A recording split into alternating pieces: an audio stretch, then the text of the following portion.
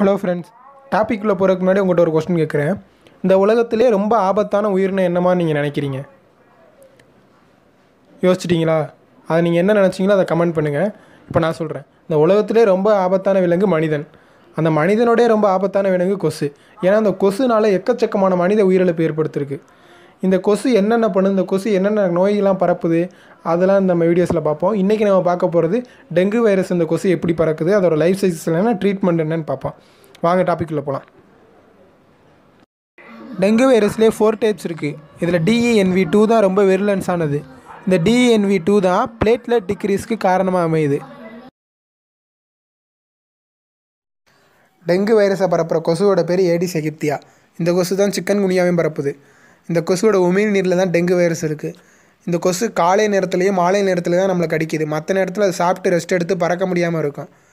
இந்த கொசு நம்மளை கடித்தோன்னே அதோட உமிழ்நீரில் இருக்க வைரஸ் நம்ம பாடிக்குள்ளே என்ட்ராகி அந்த வைரஸ் மேலே இருக்கிற ப்ரோட்டீன்ஸ் அதுக்குள்ளே இருக்க கேப்சிட்ஸில் உடச்சி ஆர்என்ஏவை தனியாக வெளியே விடுது.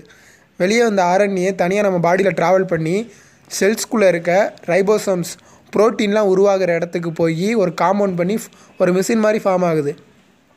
இந்த மிஷின் என்ன பண்ணுதுன்னா பல ஆர்என்ஏவாக உருவாக்குது. இந்த பல ஆர்என்ஏ பல வைரஸாக கன்வெர்ட் ஆகி நம்ம பிளட் ஸ்ட்ரீமில் ஃப்ளோ ஆகுது.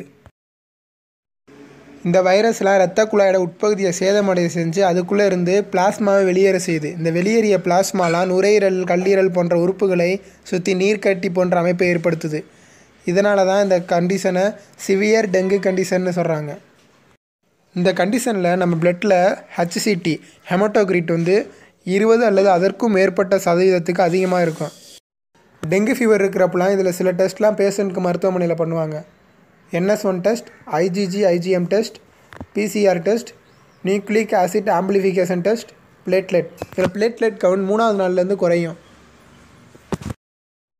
ஒவ்வொரு பீரியட்லேயும் ஒவ்வொரு டெஸ்ட் பண்ணுறாங்க. இதில் IgG ஏற்கனவே நம்மளுக்கு டெங்கு வந்துருந்துச்சுன்னா பாசிட்டிவ்னு வரும். ஆராய்ச்சிப்படி கப்பின்ற மீன் குளத்தில் வளர்க்குறதுனால இது அந்த கொசுவோட முட்டையை சாப்பிட்டு அதோட இனத்தை குறைக்குதான். வயிற்றின் அடிப்பகுதி வலி, கண் தசை வலி, காய்ச்சல், மூட்டு வலி, சிவப்பு படை, வாந்தி இதெல்லாம் டெங்குவின் அறிகுறியாக காணப்படும். உடலில் நோய் எதிர்ப்பு சக்தி குறைவாக உள்ளவர்களுக்கு இந்த நோய் எளிதில் தாக்கக்கூடும். இந்த நோயிலிருந்து தப்பிக்க, நோய் எதிர்ப்பு சக்தியை அதிகரிக்க நீர்ச்சத்து மிகுந்த பழங்களையும் நிலவேம்பு கசாயம், பப்பாளி போன்ற பழங்களையும் உண்பது நல்லது. கடைசி அவங்ககிட்ட ஒரு கொஸ்டின். நம்ம உடலில் இருக்க செல்ஸில் புரோட்டீன்லாம் உருவாகிற இடத்த நம்ம என்னன்னு சொல்லுவோம்? தெரிஞ்சதுன்னா கமெண்ட் பண்ணுங்கள். தேங்க்யூ.